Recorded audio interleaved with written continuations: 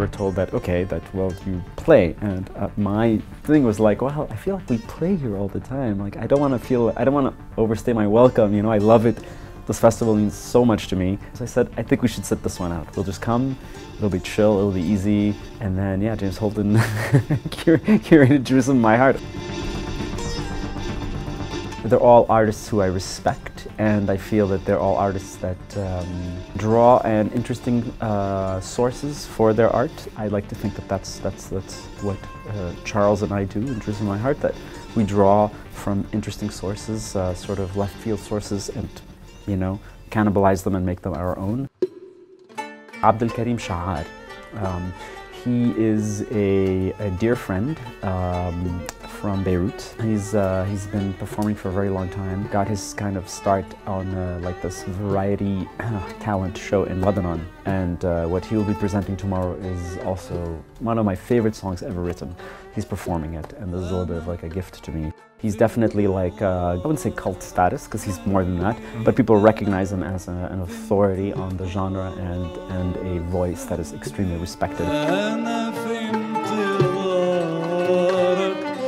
There's one Alanis, and that's it. She is a filmmaker, but she did this one record, this one LP, and that came out in 1985.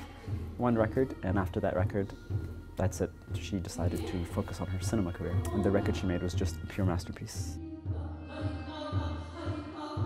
Some begging had to be done, but I succeeded in telling her that I think it's a good idea that you come and present this again to an audience who has no idea who you are.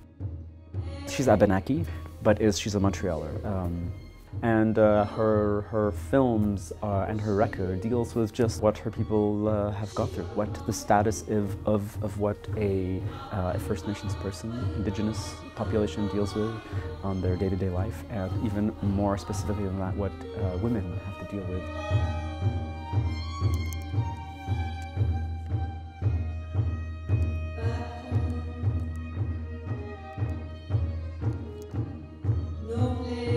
You have people's ear, and you are given this opportunity to be like to tell people what to listen to.